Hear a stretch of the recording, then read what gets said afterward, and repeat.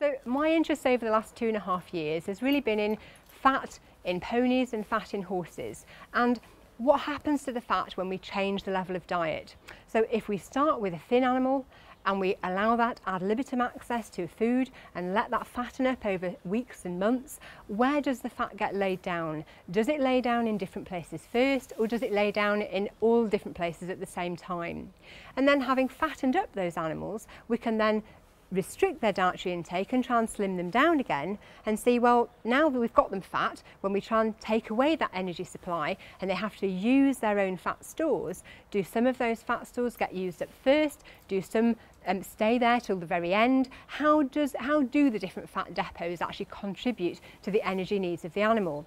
Now, I suppose I better tell you up front that I've ended up with more questions now than I had at the beginning, because I don't think we've really got the answers, but it's a very, very complex field. When we talk about fat being in different sites in these animals, you may hear the word fat patterning or fat partitioning, and that's just a very fancy scientist speak for we don't all lay down fat in the same place and we don't lay it down beautifully evenly all over the body. And in horses and ponies, their favourite sites for laying down fat are the neck crest, I'm sure you're aware of that, the withers, and the little part behind the shoulder that I'm going to just wobble very gently on Millie here. I sometimes liken that to bingo wings in people. Now that's a little bit unfair because I don't play, tennis or things like that anymore. So mine's flabby muscle, but it's quite a useful place to try and wobble, as I'm sure Teresa will have told you, in horses and ponies, to see if we've got a build-up of fat behind the shoulder there.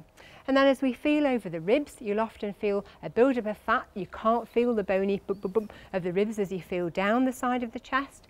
And then over the rump, we'll start seeing this lovely apple shape start appearing, a little bit of a gutter down the back. And over the tail head, sometimes you'll see this kind of donut of fat appearing around there. Now, when we do body condition scoring, we look and we feel from the outside of the animal.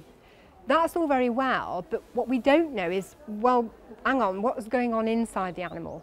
We can't put our fingers inside her belly and say, well, hang on, she's got this much fat around her stomach or this much fat around her kidneys.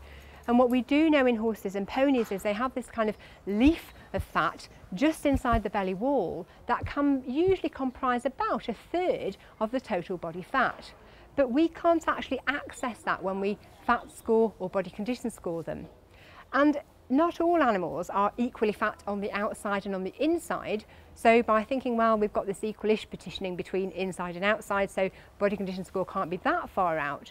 We've had one little Welsh Section A pony that was fairly lean on the outside but had heaps of fat inside her belly, which really surprised us. So quite what it was doing there, how long it had been there, whether she'd ever been super obese in her life and we just missed that, and that was the fat pad that just didn't want to go.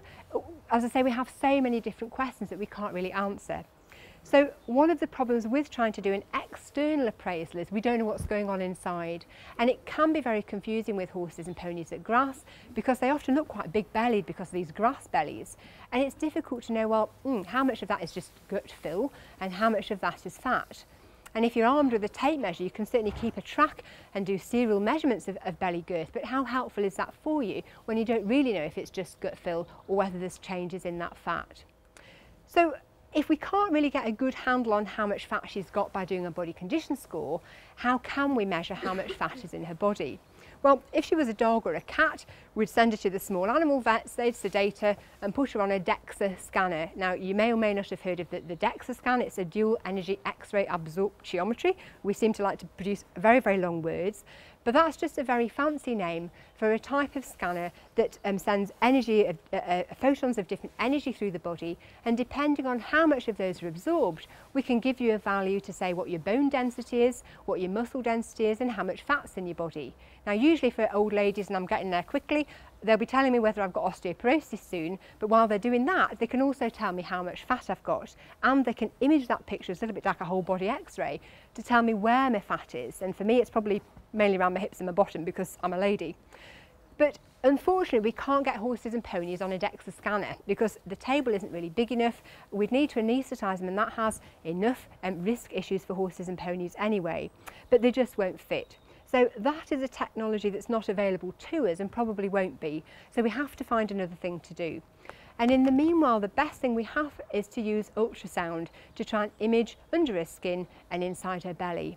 So you may think, well, what have sound waves got to do? How do we use sound waves to measure fat? Well, we use an ultrasound machine with various different kinds of probes.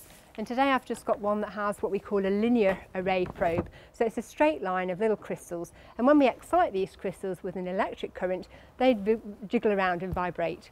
And they produce very high frequency sound waves. And if we make them produce those sound waves in pulses, then in between those pulses of noise, if you like, that we can't hear, the quiet times is when those crystals wait to hear echoes. So when we bombard tissues with ultrasound waves, we wait a little while and see if anything's reflected and comes back.